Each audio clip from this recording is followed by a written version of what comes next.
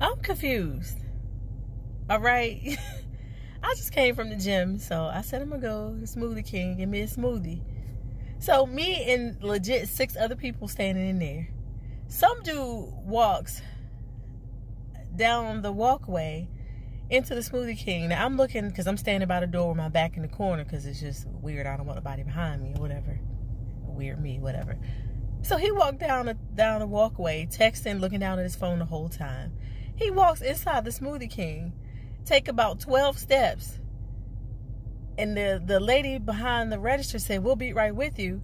And so he finally looks up. Like, I don't even know how he made it all the way without running into something. He finally look up and gonna look around at us, make eye contact with every person in there, all 7 of us, and gonna huff and puff and roll his eyes because he walked in the wrong store.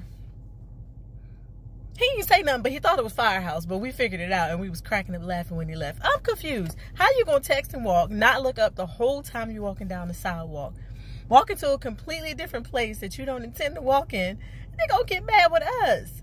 We just innocent bystanders, thirsty, waiting on smoothies. I'm confused.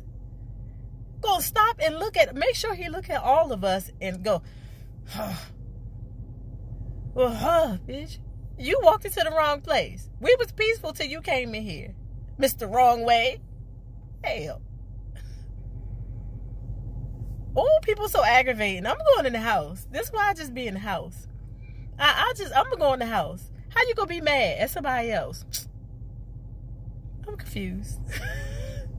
Hey, y'all, don't be texting and walking out here in these streets. It's dangerous. You can end up at the wrong place at the wrong time.